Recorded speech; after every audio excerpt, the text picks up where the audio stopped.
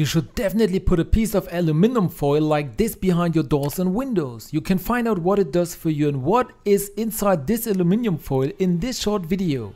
After you see how well it works, you will only want to do it this way. The first thing we need is this brown powder. I'll show you exactly what it is in a minute.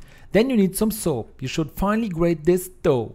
It should be about the same amount as the brown powder. Now mix the two together in a small bowl. We also need 2 more ingredients. In the first step we have some vinegar. You should add 2 tablespoons of vinegar to this mixture. And then we need an essential oil. It should be a very special one. Either tea tree, lavender or peppermint oil. That's important. Now add about 15 to 20 drops of this to the mixture.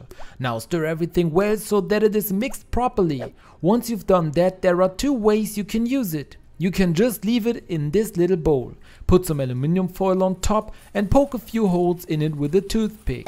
Now just put it anywhere in your home, on your table or for example behind your doors or windows.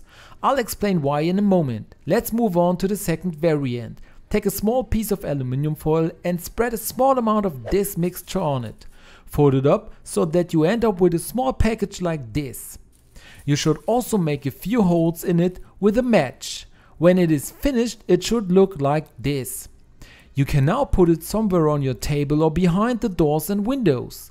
By the way, the brown powder at the beginning is coffee powder.